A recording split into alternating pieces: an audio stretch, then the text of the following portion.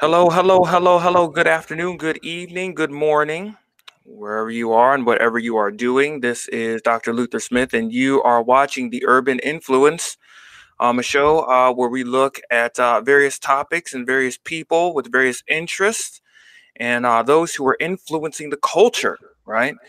And here I have with me today a special guest, as a matter of fact, and hopefully maybe two later on, a gentleman by the name of Mark Sargent. Mark, how you doing, man? I'm doing well, and thank you for having me. Oh, well, thank you, man, thank you. You are in. We are talking about the issue of flat Earth, but more than that, we're Right. going to kind of look into your life and who you are. Sure. But talking about flat Earth theory, this guy is. I think in the documentary, you said I wasn't the one that started it. I'm just the one that saw the door open and pointed to everybody. Right, right, right, right. So he has a YouTube channel called Mark Sargent on YouTube, and Indeed. he has I believe over 1,000 videos. I think 1,400. Yeah, actually, I think I'm up at like 1,500 at this point. Okay, very That's a cool. lot. Very cool. And the partner who may be joining us later on, I'll go ahead and introduce her just in case she joins in, is a woman by the name of Patricia Steere. She has a YouTube video or YouTube channel, I'm sorry, called Flat Earth and Other Hot Potatoes. I want to ask her what other hot potatoes are there. Well, the other topics. It's weird because that name has been parodied so many times now.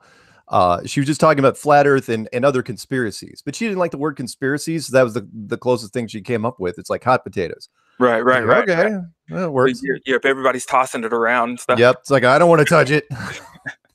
All right, so let's go ahead and jump into just the interview. You actually you and Patricia Mhm. actually did a documentary called Behind the Curve, Right. right? And tell me your experience with the camera crew and some of the people that you're working with. Tell me a little bit about that. Sure, sure, sure. It was Delta V Productions out of Los Angeles, and they first approached me in April of 2017 when I just gotten back from Canada. I'd spent a year up there, and they said, "Hey, we're thinking about turning this thing." I mean, look, film students are a dime a dozen, right? If you're in Los Angeles, they're everywhere. I mean, Mhm. there's laws in place in Los Angeles to keep film students off the street from shooting things like documentaries, and so we talked, and I said, yeah, I think it'd be a great idea. And so we started up in Seattle and shot there, and then I introduced them to just about everyone I could think of that, because you can only put so many people in this, and so I put them in contact with Bob from Glowbusters and Jaronism and Patricia Steere. And Chris Pontius, Nathan Thompson, they found on their own because he was down in the LA area. And for over the next 7 months, we shot with them in various locations. I turned out to be the protagonist in the movie, so I got to go out to the Eclipse in Salem, Oregon, and got down to see Patricia in Houston, and go down to an LA meetup, and went to NASA Space Center and the conference in Raleigh. And even though this was a shoestring budget, I mean, this was a really, we were running on fumes. I mean, when a documentary team has to use multiple credit cards to make a movie, they're barely getting this thing off. Yeah. And even then, I mean, anyone in the industry will tell you the odds of a documentary doing anything are slim to none. I mean, less than 1% chance. And I'll give you the odds on that. Meaning, after we were done shooting, then they started pitching it to, if you haven't sold it right away, which they didn't even bother trying to sell it right away, as far as I know. It's like, okay, we'll go into the film festivals. And so you start applying to film festivals. And by that, I mean, you apply. Like the Toronto Film Festival, where this thing premiered back in April of last year, there were 3,000 submissions to that festival, out of which they only chose 100. Oh, wow. And out of those, we made the top 10 like must watch. And that just kept happening again and again and again, to where we did 22 film festivals in 7 countries. Oh, wow. Which was mind blowing, considering Yeah. the topic. It's like, Yeah. really. And then just and they thought, okay, well, even though it's in film festivals, that's a whole nother layer. It's kind of like going from high school to college and college to the pros. It's like, well, it's never going to sell. And most of the time they don't. Most of the film festival films do not sell. Mhm. They said, well, it's never going to sell. And it sold. iTunes picked it up, and Amazon, and YouTube, and Google Play. And then that was in November. And then just a couple, 2.5 weeks ago, that's when Netflix picked it up. And then again, I completely underestimated their market share. Everything exploded after that because I didn't realize that everybody had Netflix. Yeah, everybody does. Yeah, everybody has Netflix. I don't. Even you don't even know that yet. no, yeah. So that was, yeah, and then everything just went crazy, and That's so cool. my email load doubled, and all of a sudden I'm asking to do speaking engagements in places that have nothing to do with flat Earth conferences, and so hey, fantastic, great, wonderful, Very cool. yeah, excellent. So when you are actually I'll ask this. So your personal opinions on the documentary Behind the Curve. Do you think that they were?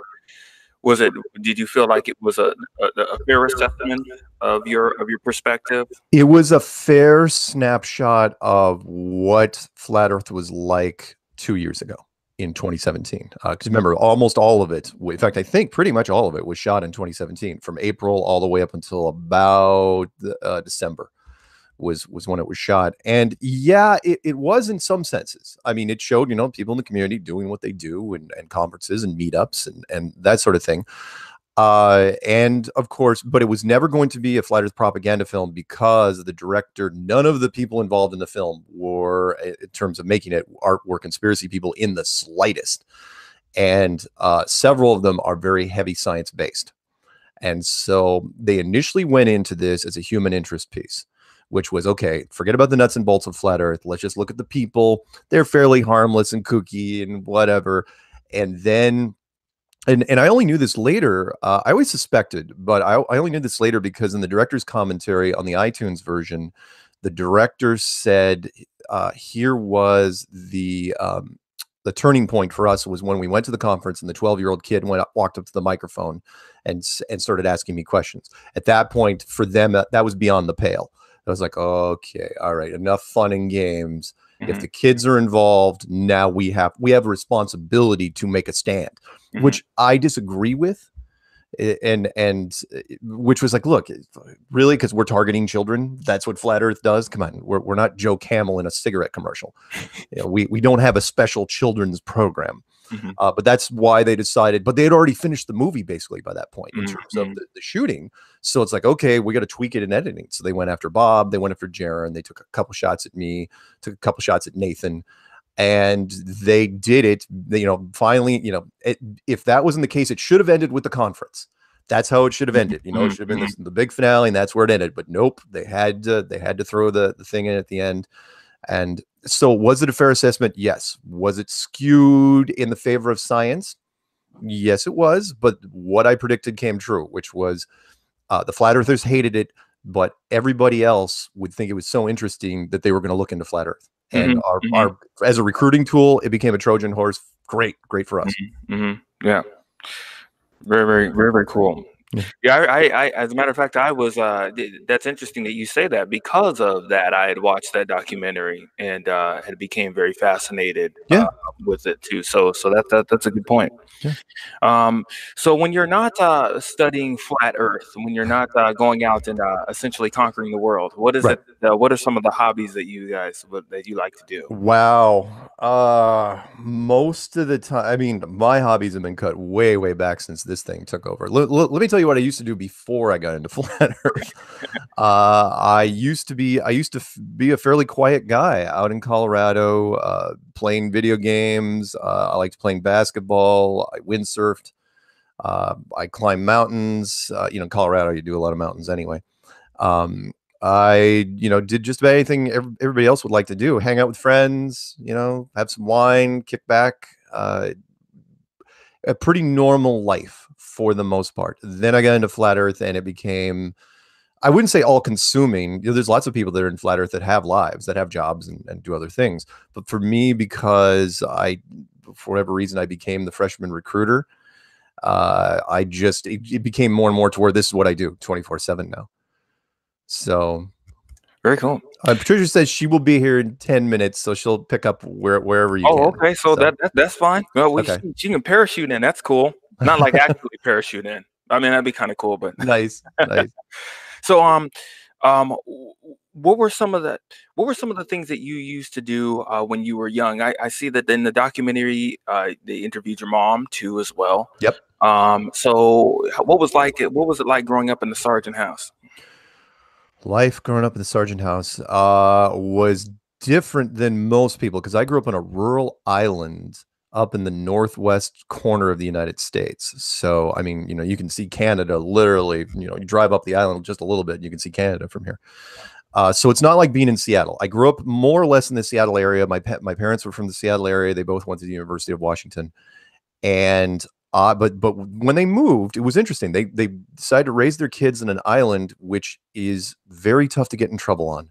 I mean, they roll up the sidewalks when the sun goes down, and there's lots of roads that don't have street lights at all.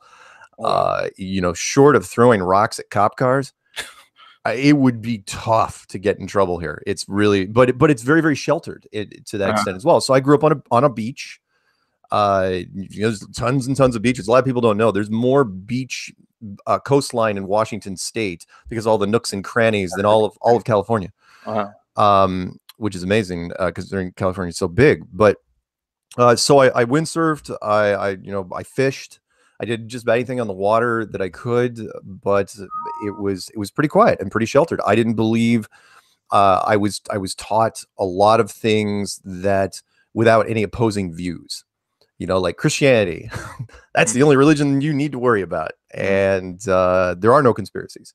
That was the other thing, which is like, I literally, until I went to university, I did not know that people in authority would have the potential of lying for a living, or lying. I did not believe in lies at a higher level. I just did, because why would people lie to you? And so then I saw JFK.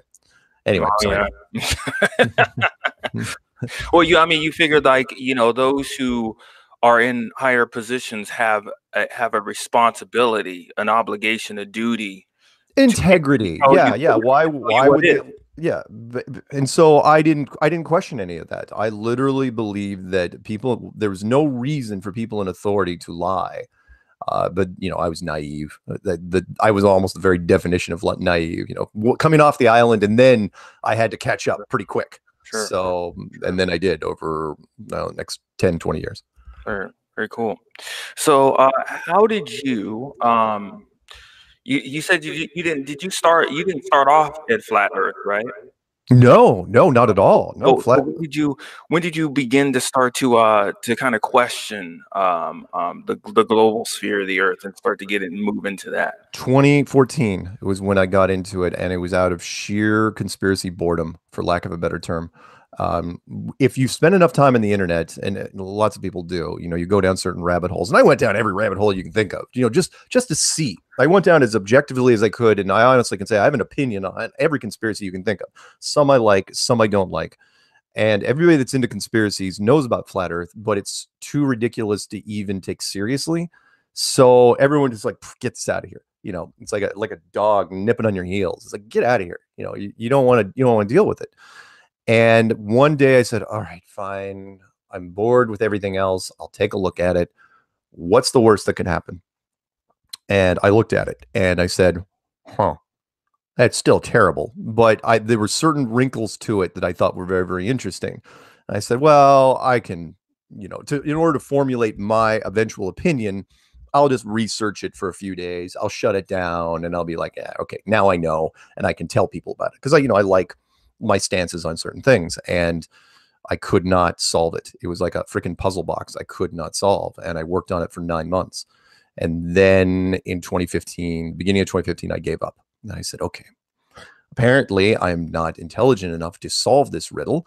I'm going to leave it up to the internet hive mind. And so I made a series of videos called Flat Earth Clues, put them out there, and said, come at me. What do you got? In fact, I was an idiot. Took my phone number, my physical address. It's like, Eric, here, just call me. I didn't want people to email me. I was like, just call me. Tell me how I screwed this up, and everything will be fine. I can go back to bed. And the opposite happened, where people just started calling me and calling in ever increasing cycles, to where I had people just out of the blue just calling me saying, man, this is really interesting. Tell me more. I had people from media calling me and saying, okay, this is really new for news. Let's talk about this. I'm going, it's not that new. And then finally, the subject matter experts, people from that had an authoritative opinion on certain things regarding the curvature of the Earth, they were calling me up and saying, you know what, this is just crazy enough. It might work.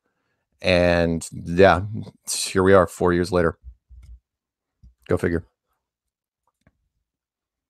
So starting off with basically just an interest, and then like kind of an invested interest in the Yeah. subject, and then just studying it, researching it, watching all the videos you can, doing all the research you can, and then Yeah. trying to. It sounds like you were trying to find ways in the beginning to refute it.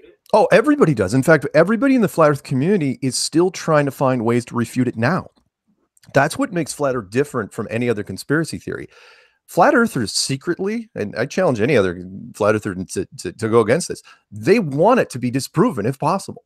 And that's how you start into it. Everybody says flat Earth is silly. I can debunk it. And that's the t-shirt. I became a flat earther because I tried to debunk flat Earth. And to where you get frustrated, it's almost, and then it turns on you where it's like, okay, I'll do this experiment.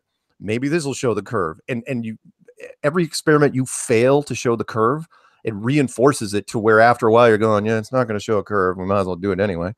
And that's where we ended up, to where even now, I would love if somebody came forward and said, hey, I've proven the curve without a shadow of doubt. Everybody can reproduce this, and everybody's on the same page. It'd be like, fantastic, great. Good night, everybody. Roll credits. Yeah.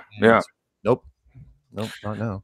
So speaking about the arguments against flat Earth, what are some of the common arguments that you've heard against them? The common arguments, well, there's good arguments and there's bad arguments. The most common ones, usually because people go for the obvious stuff. People always choose the easiest options first. The common one that people say, well, is there's images from space.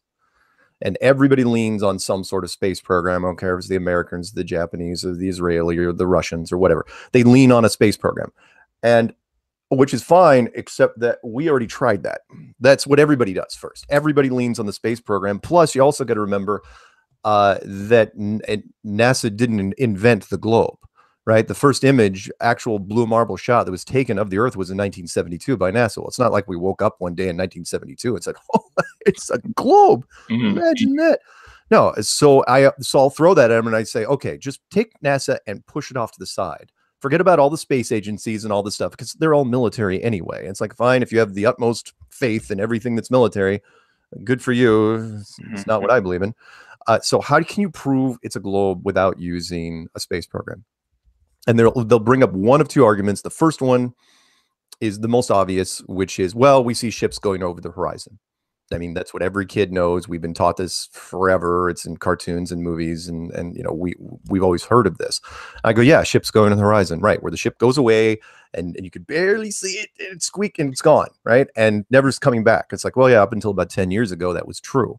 And now that's not true anymore. Now we have cameras with HD and optical or digital zoom, which is so good that now you can bring those boats back into frame. Now you can zoom in and the boat's there again. It's like, well, it should be gone. And then you let go off again and you can crank it up more and the boat's gone. Well, there's a problem there. And that is, sooner or later, that boat has to be behind the curve. It has to be on the other side of the hill. It has to be gone. And I mean, you can't see over the side of a hill. It's gone.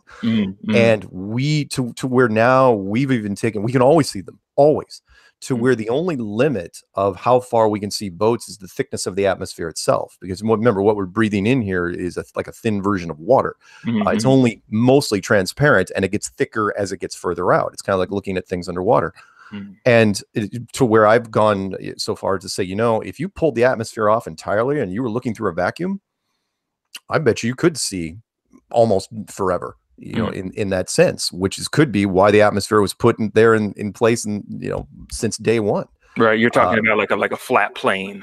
Yeah, I mean, if the atmosphere wasn't there, I think you could see ridiculous differences. In fact, now that I didn't even think about it till just now, maybe that was the reason why the atmosphere was placed, was for visual distortion. Sort of like no different than that subtle, because the design features of this place are brilliant. Absolutely clever and brilliant and flawless, like adding 3% salt to the oceans. The oceans are only 3% salt, and what that means is, yeah, marine life can do just fine, but human beings cannot drink it. and that limits ship exploration by 90-something%, which is amazing. So anyway, sorry, go ahead. Yeah. So you no. So you're one of the counter arguments is that you can see the globe from space, Right. and you're saying that, well, it's been basically you said the shot that they've taken is in 73. That was the first. 72. Yeah. The first blue marble shot was taken in 72, and the second blue marble shot wasn't taken until 2015. Right after we started getting going. And it's like, that's a long, people don't understand in space terms, space technology terms, that's forever. That's most of the 70s, all of the 80s, all of the 90s, all of 2000 to 2010, and halfway to now. And nobody took a second shot of the Earth ever. To come on, that's even in Hollywood standpoint, that's a plot hole that just doesn't add up. It's like, what have you guys been doing this entire time? And literally was just the same image. They milked that shot. You can look it up. In fact, the second blue marble shot, when it came out, was supposedly taken by this satellite that we never even heard of. It was almost exactly 1 million miles away, and then they had the moon trend. Now they're taking shots as fast as they can, but they're all terrible. They're just ridiculously awful. Anyway, sir, go ahead. Yeah, no. So are there any other arguments that you've heard too besides that photography? Oh yeah. The sticks and shadows argument, sure. But that one is a little more cerebral for most people. Your average person doesn't do a lot of three-dimensional thinking. And that's the thinking from, that experiment, Eratosthenes. Good, I pronounced it right. Eratosthenes. That's the sticks and shadows argument, which says that if you have two sticks in two different locations and an object, a light source in the sky, the shadows are going to be different, tracking on a certain thing. And so I'm going, yeah, but even then, you're going to have a problem in that, because light is relative, meaning, yeah, it works if you have an object that is hundreds of thousands of miles wide and 93 million miles away, or if it's really close and really small.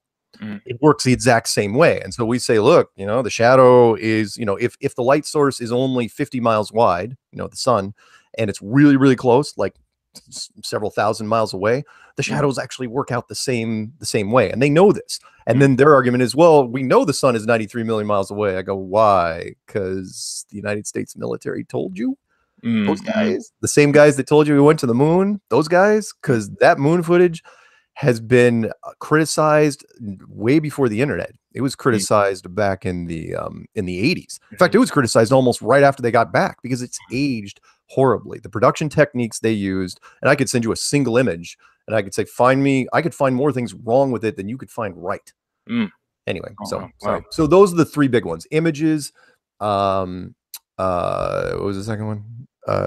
Sticks and shadows, and boats going over the horizon. Those are the big ones. Those are the big ones. Are those the ones that when you had started your YouTube channel, you were trying to find answers for, or did those come later? Those came later. When I was doing it, it was much more simple process. I didn't use any mathematics. I didn't even know what the curvature of the Earth was when I first started this. I didn't tell people to go to the beach and start zooming in cameras on boats and lighthouses and buildings.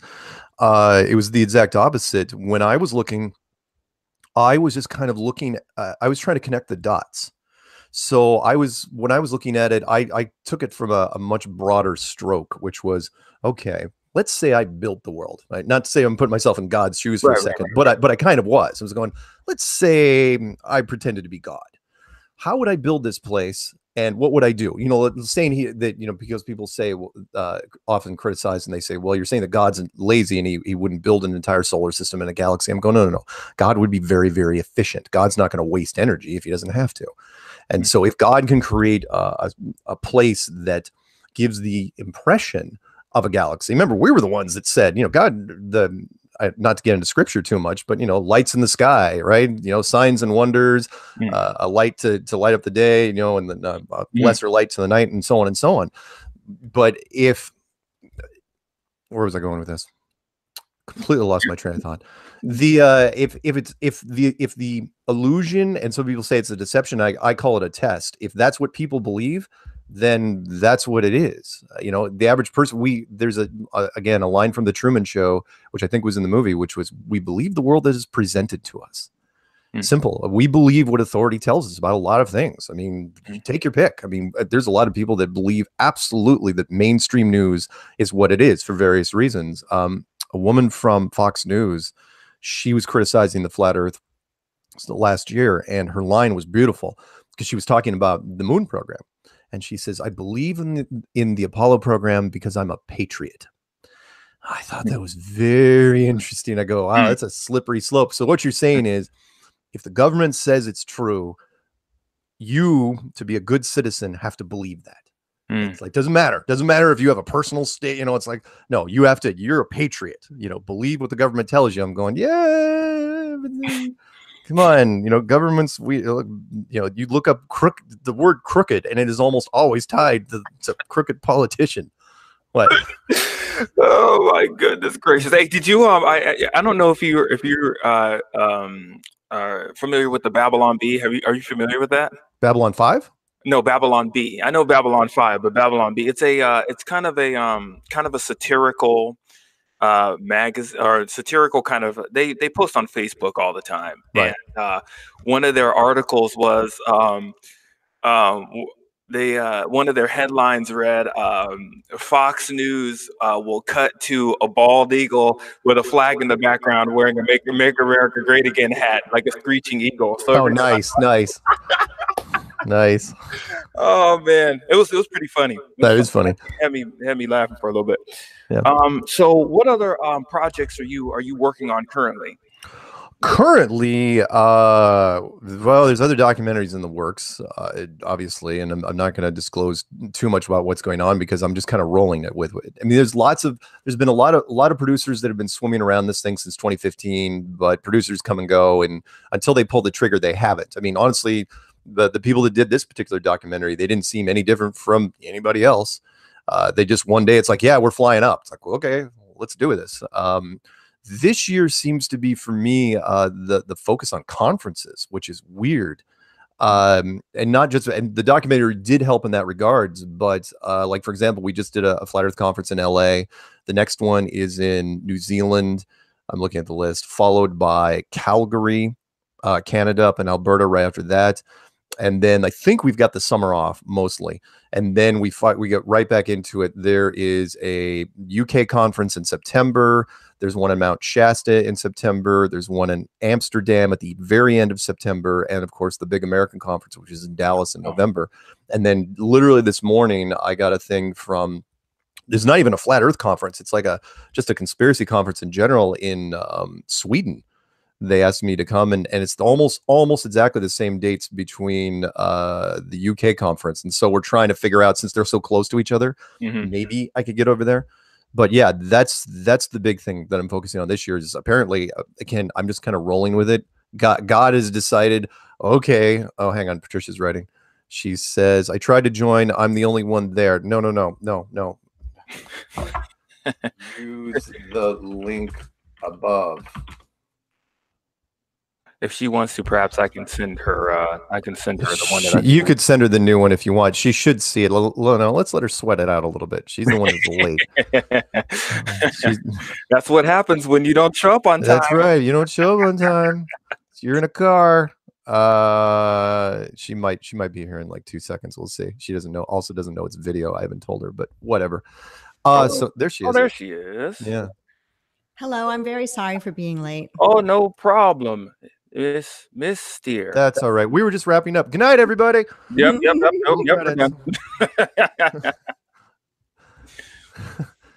Anyway, so yeah, those are the projects. No, it's perfect timing because I just said, yeah, that's what I'm working on this year, and I've got my speeches I'm ironing out just a few little things for the speeches, trying to tailor them for each city. But yeah, that's what I'm working on right now. Very cool. Very cool. Excellent. Well, this is who just joined us right now is the irrefutable, unique Patricia Steere. Hello. Thank you for having me with you. Well, thank you for being a part of the show. So I appreciate that. I was going through with Mark Sargent about just his origin and coming to Flat Earth as well, and we were talking about Behind the Curve and how you participated too in that particular that documentary. How did you start to become interested in flat Earth? I was looking at a lot of other things on YouTube. People call them conspiracies, truth topics. And one thing led to another, and I found myself looking at two projects by a guy named Bart Sibrel. One is called Astronauts Gone Wild, and another is called Something Funny Happened on the Way to the Moon. And they brought about some very good questions about the validity of the moon landing. And so I did lots of YouTube and blog searching on that, and then finally came to the conclusion that we never went to the moon. And after that, back on YouTube, I found many suggested videos, followed up on those. And then I found one that was especially intriguing because it was called Flat Earth Clues. And it was by Mark Sargent. And this was in March of 2015. And he had a few clues out, but not the whole complement yet. And I watched the ones that were out and waited with bated breath for others. And pretty much at that point, a lot of things started making more sense to me about the world that we live in and how it always felt a bit wrong and off to me. I watched lots of other videos by other people. I even watched flat earth debunking videos. I didn't want it to be true because I didn't want to be among the quote crazy flat earther group. But I wound up there because there's no way I could deny the truth of it.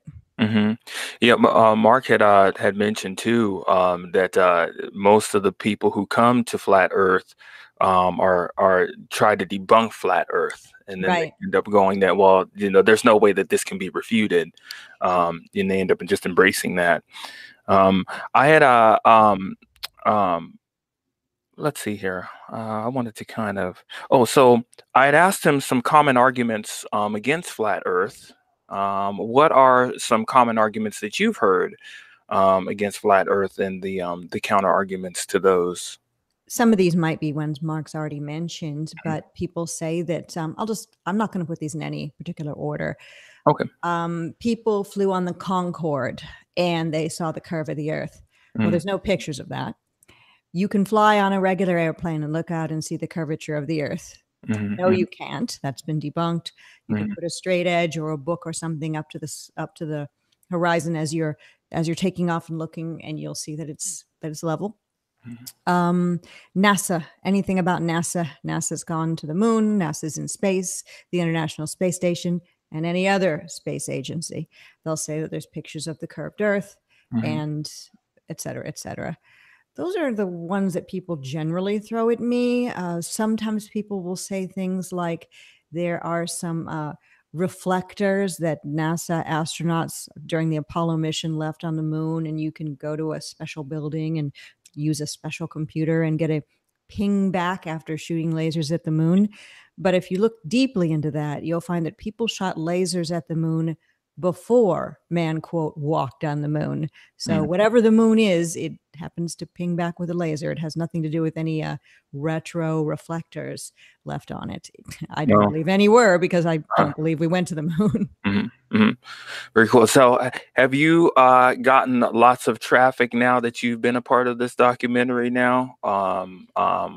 Has it increased? Has your traffic increased on YouTube as well? Well, it came out on Amazon Prime and on iTunes, and I didn't really notice more people watching any of my videos on the Flat Earth and Other Hot Potatoes channel, or any increase in subscribers, really. And it took Netflix to make the big splash. When we first did the documentary, the people who were making it probably had dreams of it being in movie theaters all across the world. But what they really thought they might do is get it into a few film festivals. There was no, promises or, anything that where it would end up. We just did it in good faith, being that we wanted to represent the people in Flat Earth. Not as much the concept, but that we are real people, normal people. We could be anybody living next door to you. So anyway, we did it, and Netflix is the thing that got most of the people to watch it. And then I noticed an uptick in my subscriber count and in views on my videos, comments on videos, as well as even my Instagram. has an increase, even if there's hardly anything on. I don't use it enough. My Twitter has taken off a bit, and my Facebook friend requests, I've had the maximum at 5,000 for a couple of years now, but I've got, I believe at this point, 600 waiting to be approved. And that happened right after Netflix. Now, I don't know if these new subscribers and viewers and people trying to befriend me and followers are due to they're interested in flat Earth, or they're interested in hate watching or hate friending me because they hate flat Earth. I have no idea. There's no way for me to tell, but I have accepted a few of those people as Facebook friends, and they haven't gone on a rampage blasting me. They've just said, I enjoyed you on there. You've got me thinking, and that sort of thing. So I think that the documentary, although it wasn't a completely fair portrayal of the science behind flat Earth, we all contributed to that, but that was primarily left on the cutting room floor. It has sparked interest in flat Earth, and in the end, I think that will do the flat Earth community a lot of good, because there's people out there who've not been watching YouTube videos. They don't know anything about flat Earth. Right, right. They watch Netflix, which they probably do.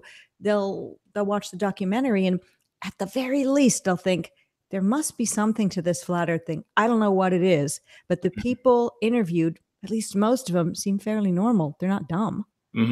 Absolutely.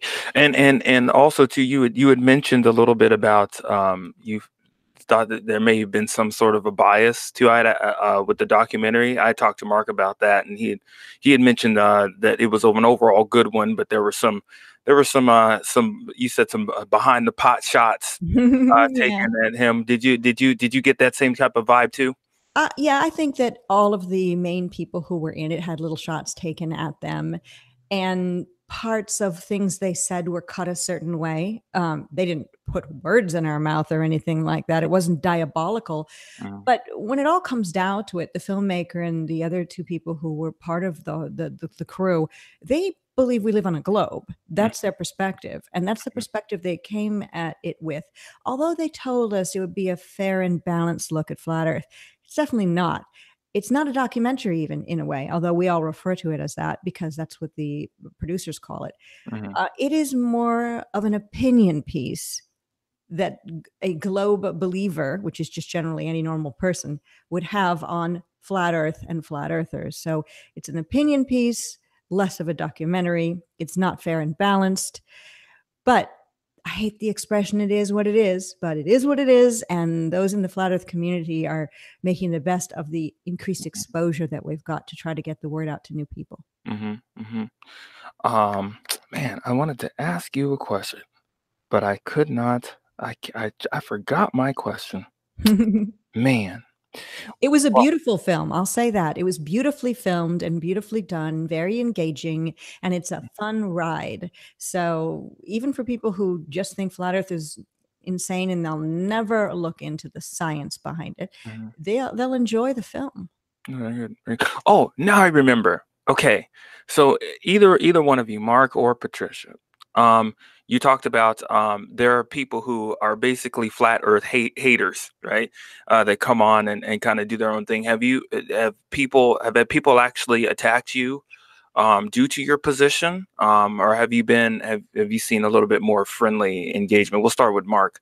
I've had 3 hospital visits so far. 2 contusions and multiple fractures. No, I'm totally making and that the up. sarin gas attack. And a sarin gas attack. No, nobody. It's really interesting. Nobody, considering we're talking about a massive conspiracy, nobody has done anything to me or really to anybody else in the community.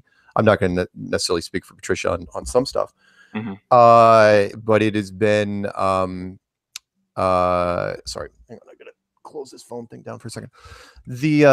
We've had hundreds of regional meetups and conferences in different countries, and not a single incident of any note. So the only hate I get is in the comments section of YouTube.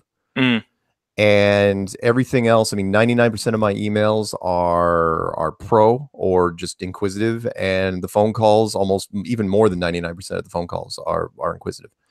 Anyway, Patricia, take over. I gotta answer this call. Okay. Well, when it comes to hate comments, negative comments in YouTube videos, I mean, those happen on anybody's YouTube channel. They don't have to be flat earthers. You could actually have a channel showing newborn babies learning to walk, or a channel showing butterflies flitting about, or cute puppies, or cute dogs, or anything wholesome. And somebody will write, "You're a moron or a retard," underneath in the comment section. You're a loser, you're dumb, or etc. That's just how YouTube is. That's how social media is. You know, the keyboard warrior term. There's so many people with so many different, ability, so many different problems in their own life. And what they do when they're angry, they don't even know they're doing it, but they take it out on others. Before the internet, I don't know what people did. Did they, get angry at their wife or husband, or something, probably some way to release that anger that they have inside themselves because their life's not fulfilling. But now they've got social media, and social media allows people to, in the privacy of their home, not have their real name showing or their face, and to say whatever they want. And so those hate comments are there, and were there prior to Behind the Curve, the documentary opinion piece, and behind its release on Netflix or Amazon Prime or iTunes, or before even Flat Earth got going, the resurgence of it in 2015. They'll always be there. But sometimes a person who hates the idea of Flat Earth and believes everybody who's interested in it is stupid will turn. They'll turn because something makes them investigate it. And once you really, really deeply investigate it, and that doesn't mean watching one debunking video or hearing your friend say, "Well, my dad's dad helped build the Challenger." That's not researching it. That's, we all know what that is. There are people who will research deeply, who used to hate Flat Earth, and now they're on board. One thing they don't do is ever apologize to those they've said bad comments to, though. I find that interesting. Yeah, what is fascinating is when people do that, when they kind of smear and stuff like that. A couple of things is, one is they don't really know much about the ideas. They just kind of hear it and kind of get upset about it. You know what I'm saying? Because it challenges things that they've known, things that they've understood, right? But in another sense, is it really insulting a person doesn't really do much good, because you're not really engaging the ideas. You know what I'm saying? It's just a shame that people do that. Even with baby videos and cat videos, and it's a shame that people do that. So hey, real quick, sorry, I hate to do this to you. I do have to run and do something. Is it okay if Patricia finishes off the interview with you? Oh yeah, man, she can. Is that okay, Patricia? Would you I'd mind? love to. Okay. I knew you would. So I can now talk badly about him when he's nice. Anyway, thank you very much for having me. It was a pleasure speaking with you, and hopefully we can in the future. Okay. All right. Thank you. I appreciate it. No worries. Talk soon. All right. Bye. Miss Patricia. Yes. Okay. So I had asked Mr. Sargent this, but I'll also ask this too. Are there any upcoming projects that you're working on too, in regards to this topic? Well, there are conferences and conventions coming up that I'm attending. There's many that I'm not attending because there's just too darn many. But New Zealand is coming up in April of 2019, and also Amsterdam follows. I'm going to both of those. And I'm also going to one in the fall here in the United States, and I live in Houston, Texas, but I'm going to the one in Dallas, Texas. That's the Flat Earth International Conference. And, there's always meetups and that sort of thing. Plus, I do frequent shows on my YouTube channel, Flat Earth and Other Hot Potatoes, and that will continue. And I'm in support of those who are going to conferences that I'm not attending, and I'll be, perhaps interviewing them or, sharing their videos as they are on the scene doing their thing. Now, I'm curious, though. You say you have a show called Flat Earth and Other Hot Potatoes. What are the other hot potatoes? All sorts of other subjects that people find too hot to handle. Flat Earth is one such topic. It's one of those topics that if you brought it up at the dinner table, your uncle might say, "Get out of here." And your aunt might say, you learned science better than that. And everyone will kind of pass this hot potato around and not want to talk about it because either they don't know anything about it or they've just already prejudged it as being stupid. And there's all sorts of other hot potato issues in society that don't really have anything to do with flat earth at all, but different things. I mean, anybody who's looked at any sort of quote conspiracy issues, unquote, will know. I mean, people talk about JFK, people talk about all of these vaccines and et cetera. So I talk to people who have experience in many different hot potato areas. Very cool. So, what are when you are not studying flat Earth and not engaging in this particular topic? What other hobbies do you have that you like to do? I think I was looking on your YouTube channel, and it looks like you have a guitar in the background. Do you play any instruments at all? You know, I learned to play piano because my mother drilled it into me when I was young, and then I pretty much lost touch with playing piano as I got older. And I decided in 2015 as a quote bucket list thing that I would learn to play guitar. So I bought a really pretty guitar. It's Union Jack style, and Yeah.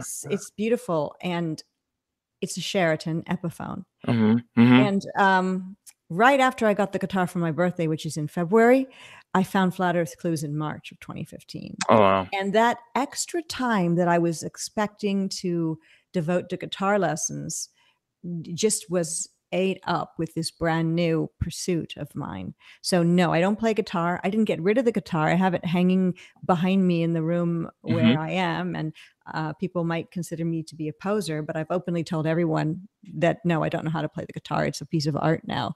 But I do love music. That guitar is one that was used by the band Oasis. So it's not the actual one, but that's the style of this particular one. Yeah. But I liked Brit pop a lot. I liked what they used to call new wave back in the day, back in the late 70s and early 80s. So I do like music. I do attend live music shows of bands that I like, not just any show. I'm super selective about that. I like classical music as well. And I love decorating and art and style and design, girly things. And I have 3 cats. So, that and just doing things in my area. I'm going to an art museum tomorrow. So I keep myself busy with lots of different things. Very cool. Very cool. And you have somewhat of a famous background, right? Your family was very musical, was it? Yes, my father owned a radio station, but his father owned it before he did. And anybody who's watched my channel might know this story. But in the room, which is basically an office I made into a studio where I record my YouTube shows, behind me are the albums by the Smiths, which that was a very important band to me when I was in high school. Because I'm vegan, and there was a song called Meat is Murder that got me to be vegetarian at a very young age. I didn't know there was such a thing as vegan. And for those who don't even know the difference, vegetarians still can eat eggs and dairy and sometimes fish.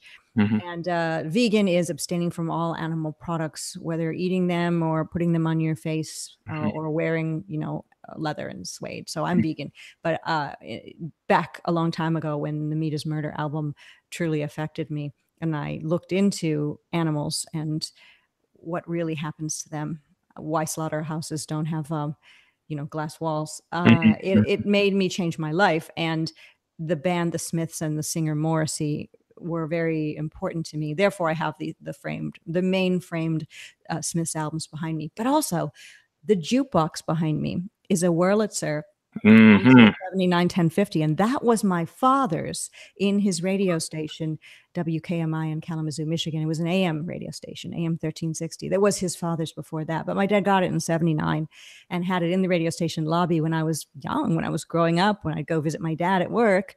There was that jukebox, and I could go play a song if I wanted. It was really nice, and it was kept in great condition in the station, in the lobby. It wasn't abused. A lot of older jukeboxes do get wear and tear, but this was treated like a prized treasure. And when my father sold that station, he took the jukebox with him and kept it at his home. And when my parents both died, I inherited it. So the radio station background that I had was wonderful because I already had a ability to communicate that I inherited just from my background, my parents, just that's how they were. But being able to encapsulate ideas quickly is what you learn when you're a disc jockey. Not that I've Mhm. been very quick answering this question, mind you, but I'm not shy or reticent about speaking publicly. And I think being a DJ at an AM station in the 80s, when I was pretty young and very green, not even knowing what I was doing, did help me be able to think on my feet. So yeah, I have a radio background and went on from that Kalamazoo, Michigan station to work on my own away from my family in Northern California for quite a long time, and a very short period of time in New Orleans, Louisiana, right before Hurricane Katrina hit. Oh, wow. Okay. Very, very, very interesting.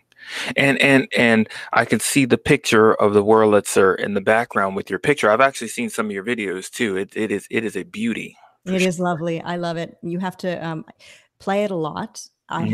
have, in order to keep it running smoothly. It's one of those things. You think something old that the less you play it, the better condition it would be. Well, I've heard the opposite with this. You continually need to play it, which makes sense. Don't they say use it or lose it? Even Yeah. with our bodies, if you don't stretch, then you're going to, not be as limber. So yeah, with the Mhm. jukebox, you have to change the bulbs quite a lot. I leave it plugged in all the time so it looks beautiful and bright, and the bulbs burn out. And I when I got it from Michigan and brought it to where I live in Houston after my parents had died, I had to have it specially packed and transported.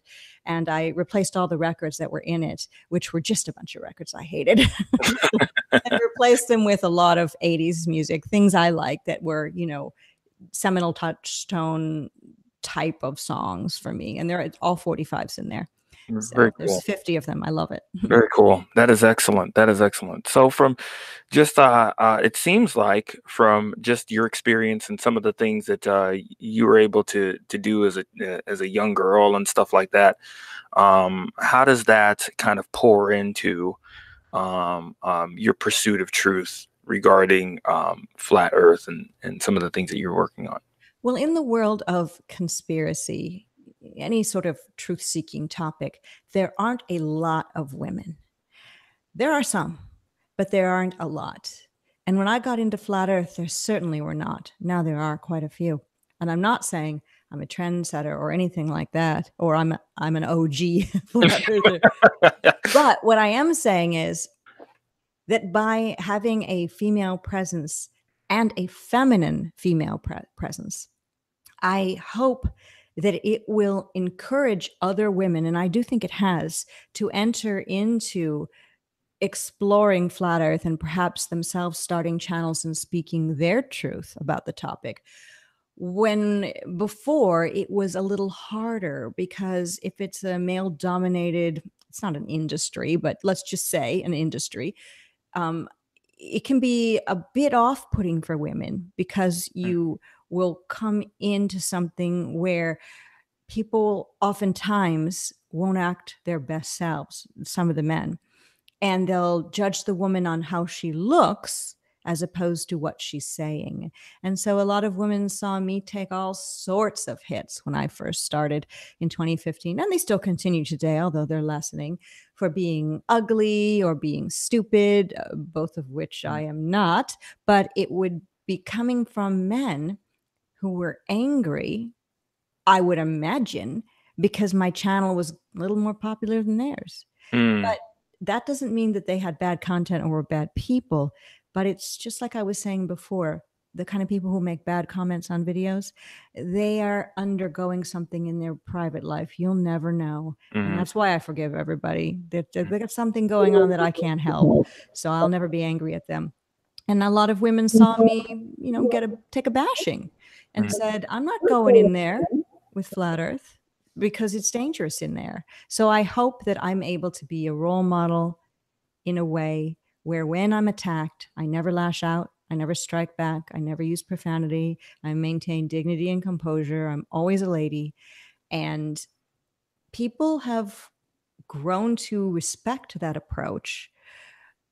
And I think it makes women feel safer. You can ride out the controversy and craziness and come out the other side smelling like a rose. mhm, If you get down in the dirt and start fighting, well, that's what they want you to do. mhm, And that's why mhm, I never do. And I think a lot of women have been helped by seeing a strong female role model. There are so many women in flat Earth, and some of them are role models to me as well mhm, now. mhm. Now you said not just a woman, but a feminine woman. What did you mean by that? Well, like I was saying, the conspiracy world is kind of dark and Mm, a little bit weird and a little bit off the beaten path. And a mm, lot of women aren't interested in going down that path. mm, And I am not just a woman going down that path, but I make sure to look well groomed. I've got lip gloss on, wear a pretty outfit, mm, have my hair done nicely. So mm. I'm presenting a very mainstream friendly image. I see. That's actually how I am anyway, before Flat Earth ever came along. But a lot of people when I started weren't even using cameras on when they were doing Flat Earth videos. In fact, Mark Sargent's Flat Earth Clues didn't show him at all, Mm, just his voice over some pictures. mm, And I'm not using my camera to speak with you now because I'm having a weird bandwidth issue at my house, but I always have my camera on. yeah. And I think just having my camera on and looking like a normal, well-groomed, halfway intelligent, she's got it together kind of person lends some credence to the idea. Although we all would hope we're above judging a book by its cover, we all judge. And Mm, if you say you don't judge, you're lying. mm, We're hardwired to look at things and judge. It's one of the reasons we've got eyes. And I don't mean using judgment against people, right, but right. we go to the grocery store and want to buy fruit. We're going to pick up an apple and judge whether or not it's got spots on it and put the one with the spots back and get the one that looks better. Mhm, And so by presenting a nice image, I'm hoping I make it a friendlier world for those who are interested in looking at these truths. And flat earth is not a happy-go-lucky subject when you look underneath. It's like a beautiful log in the forest. mhm, It's right there, and there's a blue sky and beautiful trees and a lovely breeze, and you can, hear some birds tweeting. But if you turn the log over, there's white worms squirming all around. That's how flat earth is, because we've been lied to, flat earthers believe, on a huge level, hiding where we live, that much of a lie, mhm, and appropriating or misappropriating money when it could go to help humans for some mystery fake space program. And all of that manipulation is ugly, like what's under that tree stump or that log in the forest. And in order to get people to see the ugly thing, I'm hoping that my presence as a feminine woman is making it an easier thing to swallow, because I'm a sane looking person talking about this insane world. And that will help other sane looking people say, you know what? She's not wearing a tinfoil hat and drooling, mhm, so maybe I should figure out what she's talking about and look at some of these people that she's interviewing. mhm. So you had mentioned um um oh, so you keep doing this to me, Patricia. I keep forgetting my questions. Is it me? Um uh let's see here. Let me think for a second, because I had one on the tip of my tongue and then it just left just like that. Maybe it'll come back. Um, so from where you observe things right now concerning this particular theory, this movement, where do you see? Oh, okay. Before I get to that question, I just remembered. Okay, I just remembered it. Cool. So, um, um, you would mention that from the perspective of excuse me, a flat earther, the perspective that one has been lied to, specifically by NASA, right? And just the space program and some of the things like that. What would be, for instance, let's say 50 years down the line, flat earth is now the prevailing essentially doctrine, right? What would be the implications of that? So, no more space program, no more. What would be the end result, the end game of that? I cannot predict how the world would change. I look more toward things that can be done short term, and what happens long term will be determined by the people who wake up and Hmm. how many are amassed. So what can be done short term is gathering more people together who look at the topic and find it valid. Will there be rioting in the streets? Will there be, governmental buildings torn down brick by brick? Will there be people sued? Will there be people arrested? I mean, I hope there won't be anything really horrible happening that will endanger innocent parties. And I don't believe in any sort of corporal punishment anyway. But there are people responsible for keeping the lie going, and I would hope they would be brought to justice. However, those people just inherited the lie from those before them, and those before them are probably dead. So I would hope that when the anger dies down, if indeed this comes to pass that we all become flat earthers, that we rebuild a society where there is more honesty about the world we live in, because there are great mysteries. The great mysteries are not getting on a rocket and flying to Pluto or setting up a colony on Mars, because those are just lights in the sky. They're not terra firma you can land on. Instead of building castles in the sky, which pretty much means fairy tales we can never live out, we could focus our time and our money on solving problems here.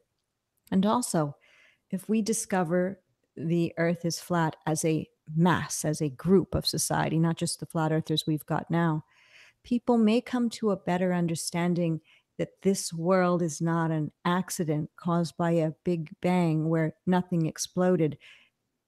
Yes, nothing exploded and became everything. That when you look in your baby's eyes, or when I look in my pet cat's eyes, there's something there that was created. It didn't just happen randomly, that we each are not due to a random event, that we are all important, and that when we worship God, the creator, whatever your religion is, we should be able to understand that we shouldn't fight each other because there's my God and then your God's fake sort of attitude we all have. Something created this place. And whatever that thing is, if a person decides to call it God, Jesus, Allah, whatever it may be, I would wish we could say, that's okay. That's fine. And for those who don't want to believe in a deity or want to worship, that's fine too. But I would hope they would find that they are of value. They're not just random, circumstantial stardust that created a man or a woman or a baby or an animal, and everything inside us, how it works so perfectly. Even if the world is a messed up place we all can agree upon, everything is also incredibly beautiful. And maybe we could focus on the beauty and also making the beauty work better. We could work together. So this is more, see, now what you're describing more when you're talking about flat earth, this is an existential issue. Yes. I think it is. Mhm. I think many people are in an existential crisis, and they've given us fake space so we can focus our energies there for a new utopia that we'll build when we colonize Mars, as Elon Musk says, when we can't even handle stuff here at home. I mean, you know how much money, or you can look up how much money NASA gets, and then there's the other space programs throughout the world. And then you still drive by and see homeless people on the street. What's up with that? Everyone's got to ask themselves that. Is it because this place is so bad we need to escape and go somewhere else? Well, if we never learned how to solve a homeless problem here on Earth, let's say there was a Mars you could colonize, there'll be homeless people there too. If there's race issues here, we'll have them there too. Now, like I said, I don't believe we can go to Mars, or there is really a Mars you can land on. And I actually also don't believe there's race issues. I believe that's manipulated by the media and government to keep us always at war. And I don't mean just race issues, issues between men and women, just everyone asking for rights. We were all born with the rights.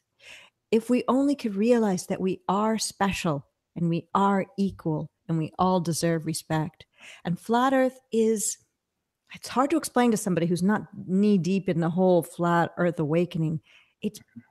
That's part of it. It's not just, oh, the land is flat and NASA lied. Let's point out a reflection in a helmet and show you how NASA lied. There's something much deeper to this. And it comes down to all of us having value that we were born with, that's been crushed from us.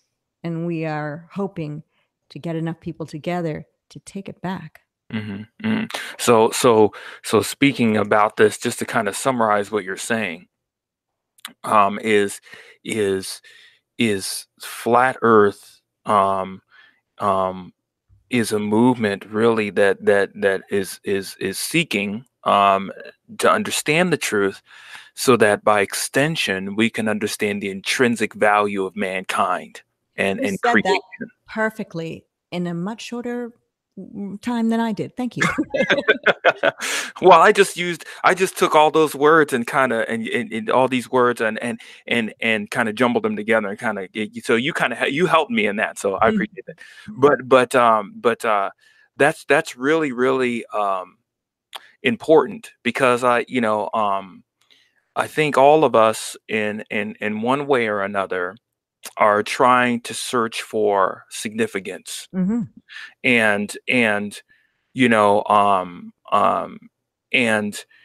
trying to, most people, I don't know if you were getting this vibe when you were doing the documentary, but most people think that these are just numbers and theories and planes and and space and stuff like that. But you're really talking about the deep core of who we are as human beings, and that from your estimation, flat Earth is opens up the door for that reality.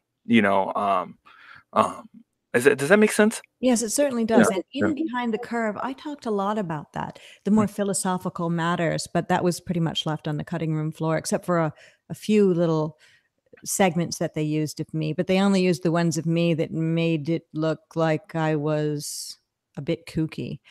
We all who were in it were painted as a certain type of character. I was the crazy cat lady who might be on the verge of discovering that her flat Earth conspiracy is just as wacky as all the conspiracies against her. But no, I wasn't on the verge of ever thinking that. I am fully committed to flat Earth, but that's the character they painted me as. Although I do love cats, but I'm not crazy. But everyone who was in it was painted a certain way, an exaggeration of who they are. And, they needed to do that in order to make a film. There has to be a protagonist, there has to be, et cetera, et cetera. So I get what the filmmakers did in Behind the Curve. I don't like it. I don't like that the last, for those who saw the documentary, I hate calling it that. I still believe it's an opinion piece, but not my opinion. Not anyone's in it, but still the opinion of the filmmaker. And like I said, who told us it was going to be fair and balanced, and it wasn't. There weren't any digs in Behind the Curve at those who believe in the globe, only at flat earthers. And that's where right there you can decide that it was not a full documentary that was impartial. But at the very last scene during Jaron Campanella's experiment, they only left in the middle of the experiment and cut when he said, interesting. So because they had a point of view, the filmmakers, that they wanted to show.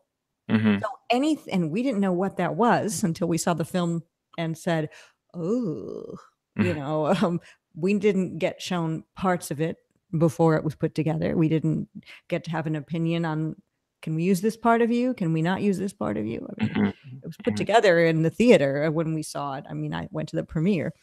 Okay. And so, none of us really liked what they did, but it was a slice of life in some way of a portion of the flat Earth community in 2017. And so I did enjoy seeing my friends in the film, and then all the other people who maybe didn't speak, but who are also my friends. Mhm. And that was really nice to see. And so it will be something that through the years I'll want to look back at again and grit my teeth at the parts that were not quite right. Mhm. So, from your estimation, one kind of final question here. From your estimation, where do you see the movement going? So, if you can look, 1 year. I know you kind of look in short bursts, but indulge me for a second. 3 years down the line, 5 years down the line. Is this one of those, where do you see yourself in the company in 5 years? Oh yeah, sure, sure. Questions. Um, yeah, the correct answer to that to the boss interviewing is, Mhm. I'll have your seat, sir or ma'am. You'll be out of here and I'll be the boss. Anyway, and then you'll never get the job. But where do I see flat Earth in the next few years, long term? I just see growth. Mhm. It's growing.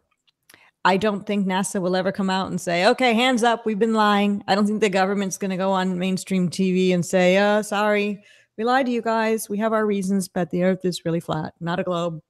I don't see any of those things happening. I don't see mainstream newspapers pointing out that flat earthers have some really good points. I don't see there being any documentaries, unless flat earthers produce them, that will come out and show the true demonstrations that we have put together in their entirety that show the true shape of our world. They can't really, because, I mean, think of it this way. Flat earthers believe there are not satellites orbiting in space. Now, we believe maybe they have some kind of devices on balloons. I know that sounds crazy, but Mhm. people have to look into this. So we don't believe in satellites that are in geocentric orbits. And then, a lot of these companies have satellite TV they offer. So do you think people who are broadcasting their programs on satellite TV are going to allow flat earthers to say there are no satellites on their TV? Of Mm. course not. It's built into the system that if they did a mainstream television show, one of the sponsors could be, any sort of NASA, JPL. I mean, it just wouldn't get green lighted to do. So flat earthers are going to have to do it themselves, and then we may get a fair shake, and we may get more people to look at it who are in the mainstream. Mm. So until then, it's very grassroots. We have people doing street activism, old school style, going out in parks and other areas and speaking to the public and giving them brochures and flyers and talking to them one on one, going on tours. The Globe Lie Tour is one such thing that's in Europe and the UK. And they've made a lot of headway with doing this street activism. Some people do something in the US called flat smacking. It's not as violent as it sounds, but it's basically just talking to somebody one on one, street activism style, and, giving them information that is like a slap in the face, but the person will only feel the sting later when they start looking into it. And it's a lingering sting where even if they'll brush away the idea that that woman or man talked to me at the park and they kind of sounded smart and maybe what they're saying is true, it's going to stick in their head, like that sting is sort of still glowing on their face. It's going to cause them, at least some of them, to say, I think I'll go to Google and look into that. And some of those people will do enough research to become flat earthers as well. So we've got the street activism and, flat smacking going on, and that'll continue. And there'll be, more conferences and conventions. And maybe at some point there'll be something in film or television that will be done by a flat earther and done right without the bias. But we're going to all keep trying and keep speaking out, keep trying to wake up family members and people in our churches and schools and other organizations. And yes, even talk to mainstream media, although they'll get it wrong, because every once in a while we get a gem out there and Mhm. people wake up because of that. So flat earthers in the future are going to continue to press on and more people will join our ranks. Sometimes we fight among ourselves, but in Mm. the end, we are all on the same team. Mm.